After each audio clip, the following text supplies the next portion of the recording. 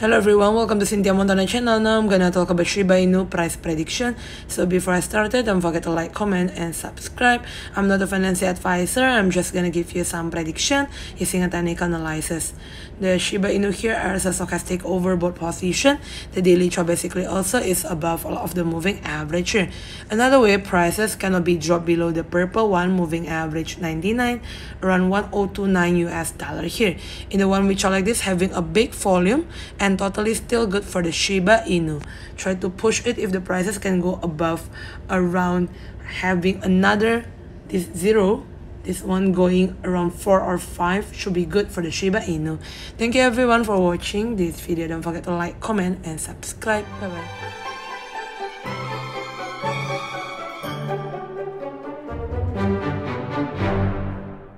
Hello everyone, welcome to Cynthia Montana channel. Now I'm gonna talk about Shiba Inu price prediction. So before I started, don't forget to like, comment, and subscribe. I'm not a financial advisor. I'm just gonna give you some prediction using a technical analysis. The Shiba Inu here is a stochastic overbought position. The daily chart basically also is above all of the moving average here. Another way, prices cannot be dropped below the purple one moving average 99, around 1029 US dollar here. In the one which are like this, having a big volume and totally still good for the Shiba Inu.